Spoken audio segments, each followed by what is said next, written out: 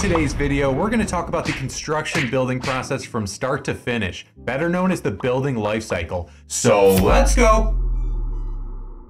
Every construction project, both large and small, is different, so the process will vary. So for today, we're just going to be talking about ground up construction, which simply means a new building being built on a plot of land. So the process actually starts out with an existing landowner, otherwise known as a seller, as well as a buyer, who can either be individuals or corporations. The existing landowner and the buyer settle on a price, including conditions of the sale. As part of the sale, a title company is typically engaged, in which the title company provides information summarizing prior ownership and ensures that there are no liens on the land itself. The title company simply verifies that the existing owner or seller has the legal right to actually sell the property. In most scenarios, the buyer should also complete an ALTA survey. ALTA stands for American Land Title Association, and a licensed surveying company is hired to provide the following in this ALTA survey. Number 1, records research, which is when the surveying company digs through county or municipal, public, and potentially some other private records to determine all known property lines, any relevant existing easements, existing public or private documented utilities that pass through the property, and much more. Number 2, the fieldwork aspect, which includes an individual from that licensed surveying company going to the actual site and capturing size, location, and types of adjacent monuments, including waterways, pathways, other structures which may not have appeared in the record as-built documents from their initial record search. Number 3, a plat or a map, which is the generated document from the surveying company showing all this information, including the parcel number. You can look up ALTA surveys online, as there's a couple more items included in those at a bare minimum, but these are the main 3. I'll post a link in the description below if you're interested in reading more about this. And again, this is all completed so that there are no surprises found prior to the transfer of the deed, which is the document stating the ownership of land. Okay, so the land buyer now becomes the new land owner, and the term owner is now used throughout the remainder of the construction process, more importantly because the term owner is standard contract language that will be referenced in future contracts. Prior to or during the purchase of this land, an owner will typically engage an architect. This can be an architectural firm who solely produces the construction documents, or a design build firm who both produces the construction documents and facilitates the actual construction. There are tons of different ways an owner could approach this and how the construction process will be handled, and this is really up to the owner themselves. These are actually considered project delivery methods, and there's a handful of them. So for this example, the owner has approached the architect and entered into a contract directly. The architect services not only include design, but they're also responsible to help facilitate, answer questions, and back check the contractor throughout the remainder of the construction process as a means of checks and balances to help the owner navigate through the construction process.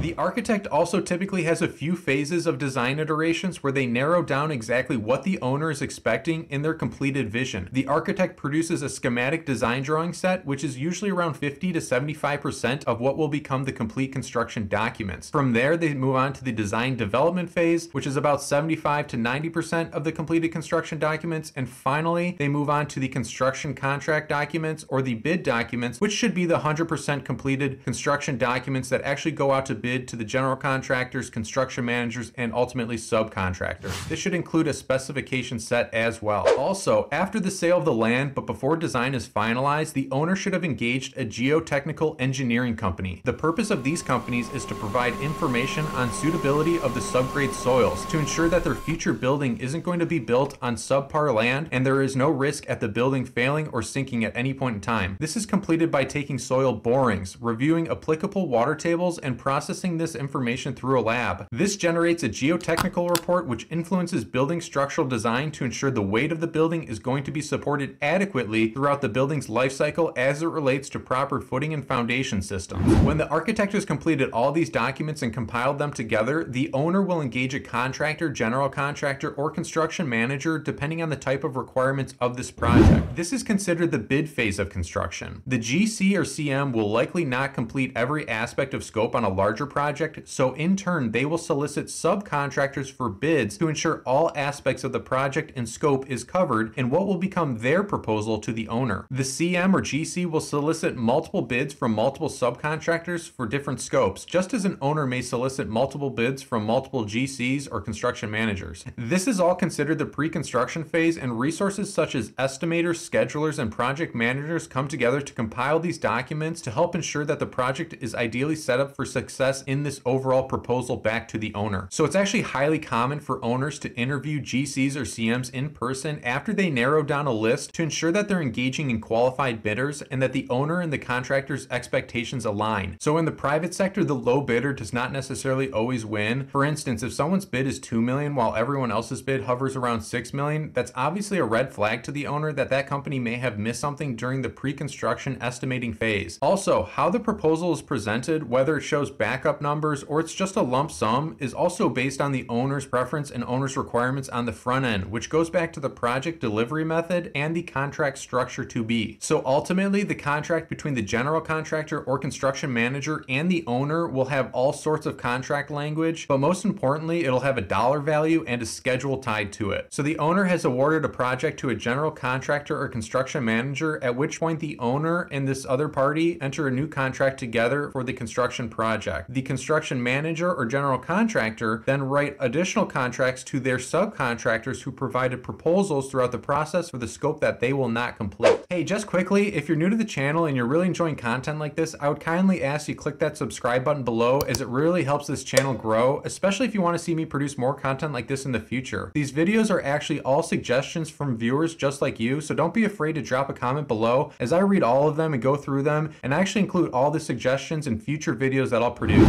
Okay, as this pre-construction process is continuing, but prior to any actual construction, the architect has actually submitted these construction drawing sets to the city, county, or state, and has been working with them towards a final permit release. The city, county, and state review these documents and release permits to the contractor. The contractor has to pay for these permits, pick them up, and typically post them on the job site in a visible area. Permit requirements vary drastically from project to project, including the front-end documents that are required to pull these permits. This all depends on the project type. The permit fees are typically to cover the review time that was needed from the city, county, or state, and furthermore site visits from future inspections that will take place on the actual job site. Each permit will outline when a contractor should call for an inspection. Typical inspections for ground-up construction include footing and foundation inspections, underslab electrical plumbing inspections, framing inspections, in-wall inspections, above ceiling inspections, final inspections from your plumbing, electrical, and mechanical contractors, as well as final inspections for just the building and safety in general. This all leads up to the occupancy permit, which states that the building can be opened and is safe for the public. Again, inspections vary from project to project, so talk to the individuals issuing these permits for any clarity on this process. All right, we're leaving the pre-construction phase now that all the contracts are in place, and we're entering into the construction phase. Okay, so in commercial construction, projects typically start out with what's called a submittal phase. A submittal in construction can be a variety of documents, but most notably, these documents are product data, samples, and shop drawings, which are submitted from the contractors to the architect and design team. These are not contract documents in themselves, but they're actually a means for the architect to backcheck the contractor to ensure that the owner's building is going to match what's included in the construction drawings and specifications. The specifications actually define this submittal process along with all the other processes related to that project, and no activity should really take place on site until all submittals applicable to that activity have been approved. So submittals range across all divisions of scope, and they're also tied to material release. Material lead times can change drastically in the construction industry, so getting this submittal process completed on the front end is critical to getting material released and scheduled for an on-time site delivery. Okay, so continuing on with the actual construction phase, this is where things are really going to vary from project to project. Contractors are allowed to perform their scope under what's called means and methods. As long as the contractor follows the construction documents, other aspects of the project are at the discretion of how the builder actually wants to complete the build. Essentially, these are techniques and procedures used to accomplish the end goal at the determination of the contractor. So sometimes there's an existing building that needs to get demoed before construction can actually start, and sometimes it's just a vacant lot of land. So one of the first steps on majority of ground-up construction projects is actually mass grading the land, which just means cuts or removal or fills, adding soils to ensure that the land meets the new topography of the contract documents. This information could be found in your civil set of the construction drawings. If the geotechnical report showed organic or poor soils, the subcontractor responsible for the earthwork should be addressing this as they go to meet the standards of the specifications. While earthwork is taking place, you could also have a contractor installing your underground civil utilities. Again, these can be found on your civil drawing set, and these would include your water lines, your sanitary lines, and your storm lines. So next you're going to have some excavations at your building perimeter to form and pour your footings. These systems will have rebar incorporated as part of the design. Concrete is great for compressive strength, while rebar is added for tensile strength. After that, you're going to form and pour your foundation walls with more rebar. So all of this information can actually be found on your structural drawings. When pouring your foundations, you actually place embeds and anchor bolts as you go. An embed is essentially a piece of metal that another piece of metal can be welded to continue the support of your structure. An anchor bolt is similar, as they're both means to connect the foundation system to the rest of the structure. Okay, so after you form but before you pour, both the footings and the foundation walls, you'll have to call for an inspection as part of the permitting process. So your foundation walls will also have penetrations in them to allow for those water, storm, sanitary, electrical, and potentially any other lines to enter and exit the building. Some state codes actually have frost lines, which are depths established below grade from historical freeze-thaw information to prevent the footings, foundations, and other pipes shifting during cold winters. Now, I'm definitely skipping over a few items and simplifying some things such as insulation, potential waterproofing, internet fiber lines, gas lines, but again, this is just supposed to be a high-level understanding of the construction process. After your foundations are poured, your civil and earthworking contractor should for the most part be done with majority of their scope. At some point, your electrician and all those other trades responsible for running underground pipes throughout the site, such as other conduits and cables, need access to the site to complete their scope. A superintendent is present to juggle these site activities, but the sequence should just match that of the overall schedule established at the beginning of the job. So we've got our foundations poured, we have all the civil pipes and other site piping coming from the site to the inside of the building. We're going to transition now from looking at the civil set of drawings to the architectural, mechanical, electrical, and plumbing drawings. We're now going to coordinate the building itself as we build up from the ground. So your electricians and your plumbers will take over on the inside of the building pad before you actually pour any sort of slab. They have to run all the piping to where it needs to be because after you pour the concrete, there's really no shifting of any of these pipes. They have to get the inspections before you actually pour the slab to ensure that everything is in place, again, to meet applicable code. So after you pour the footings, foundations, you've got your underslab plumbing, electrical in place, you can pour your actual slab. From there, you're just continuing to focus on the structural drawings and the structural elements of the building. So this part of the project may incorporate elements of structural steel, or it just may transition right into framing, whether that's wood framing or cold form metal framing. If you have elements of structural framing, such as cold form metal framing, this could be found on the structural drawings, but more than likely, you're going to actually find these in the architectural drawings. Okay, so you've got to get another inspection after you complete the framing portion, and then your MEP contractors are going to continue to run their conduits and pipes in the walls according to the project requirements. Mechanical may include locations of thermostats, electrical may include light switches, power data, and plumbing may include any piping feeding sinks, toilets, drinking fountains, etc. Okay, so once everybody's completed everything inside the walls, you're going to call for an in-wall inspection, and then you're ready to close up these walls. So as you start closing up the walls with your drywall contractor, the MEP contractors are going to transition to the ceiling scope, where they would continue to run pipes and conduits overhead. They may have already started this process prior to closing up walls, but again, this is all dependent on the project and the schedule. Okay, so while everybody's kind of working on the inside, you should actually have wrapped up your roof and mostly enclosed the building to protect it from the elements before you start any finished conditions. What you don't want to happen is driving rain or elements from the outside impacting materials that you're putting in place and could potentially ruin them. Material products are not designed to withstand weather elements, so that's why you have to enclose the building as part of this next push. Okay, so the MEP contractors are continuing above ceiling, and anytime you close up a ceiling, you need to call for an inspection before you do so. All right, also, we didn't forget about the outside. The exterior activities are likely taking place, such as the curb and gutter, sidewalks, asphalt paving, irrigation, fencing, and landscaping as the building interiors progress. Okay, so back on the inside of the building, we're going to be working with our electrical contractor and our mechanical contractor to get some of the HVAC systems started up. The reason we want to do this is because we want to climate control the building for temperature and humidity, so when we're installing these products, they don't warp or bend or twist in their final condition. Now, this can also be achieved through temporary equipment on the job site. All right, so now you can move into your finishes phase, which includes painting, installing casework, hanging doors, installing hardware, installing flooring, and any other finished materials after the building's been acclimated. Your MEPs continue to wrap up their scope as their last inspection is considered a final inspection. Okay, so throughout the entire construction process, the subcontractors will actually bill the GC and CM on a monthly basis, and the CM and GC will bill the owner on a monthly basis. This just keeps a healthy workflow with cash cash flowing through everybody's pockets. The architect and design team should also be making site visits to provide reports back to the owner as part of their contract to ensure that the work is meeting the construction drawings and specifications. Okay, so the last round of activities from the MEP contractors include startup and commissioning, which is a process to ensure all the equipment works and that the building is going to operate as intended. These requirements also include programming of automated systems, which can all be found in the specifications. So around this time in the end of the project, the MEP contractors are also going to call for their final inspections. After they get approvals, the GC or CM will call for a final building inspection. So the building inspector is going to do one final back check and one walk on site to ensure that the building meets the intent of all applicable codes and all safety requirements so that they can safely move on to the occupancy permit phase. This essentially allows private or public entities to enter the building after the construction phase. So after these final inspections, but prior to the city issuing an occupancy permit, the architect and design team have to provide a substantial completion letter and potentially some other documents or requirements to the city stating that they've also approved the status of the project. One of these items actually includes the punch list. The punch list is the last set of items the architect and design team mark as incomplete or non-conforming. This is the final back check to ensure the owner is going to get exactly what they paid for. All right, so the architect sends through the documents to the city and the construction team can finally request and submit for the occupancy permit. This may have been paid for in the initial permit fee, or you may have to pay for this individually at the end of the project. This end phase is now considered the project closeout. So yes, there are still requirements that the contractor owes and has to provide prior to being 100% complete and moving on from this project. These items include a closeout package, which includes owner manuals and maintenance data referred to as O&Ms. This typically includes owner training, which involves the CM/GC subcontractors training an owner or an owner's facility team to operate the building. All of these closeout requirements are clearly detailed and listed out in these specifications. Okay, so final payments are made, and unless there's any warranty call, the facility team is really operating the building at this point and the owner has taken over. This process goes on and the building is operated until the owner decides to renovate or sell the building or piece of land. This process starts all over again at this point. So there you have it. That's essentially the building life cycle summed up at a high level. Okay, so I'm partially out of breath, but if you stayed around for this whole video, I appreciate you so much.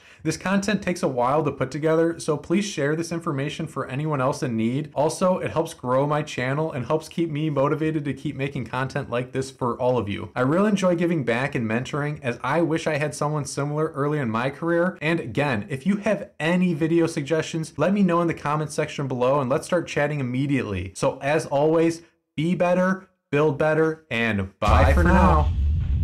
Aww.